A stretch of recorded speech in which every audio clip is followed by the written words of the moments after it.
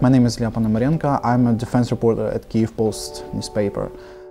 I cover war, I cover Ukraine's defense and security sector, and also reforms, weapons, everything that could be interesting for those who are not indifferent about what happens in Ukraine. I've been working here for like 3 years.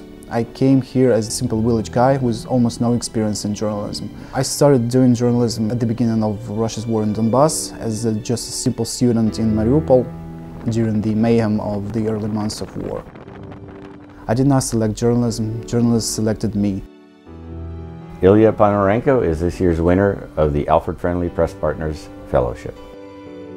I've seen very few journalists who work so hard and rise so fast as he is. He is obviously very involved in his defense and security beat. He's mastered the beat.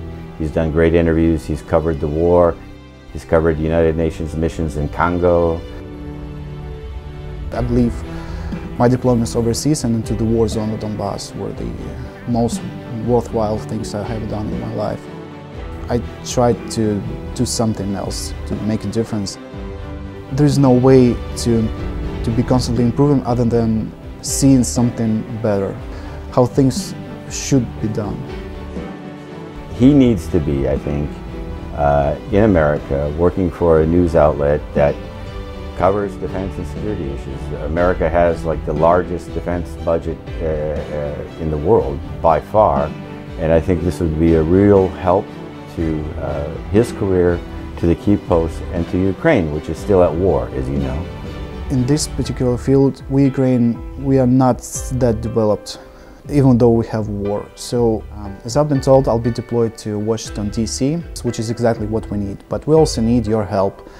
We received a $20,000 donation from a businessman in America for this fellowship, but we need another $20,000, so please give generously so that he can spend 6 months in America honing his skills and bring it back to Ukraine. This is what this program is all about. Every dollar will be helpful. This is going to be a wise investment in Ukrainian journalism.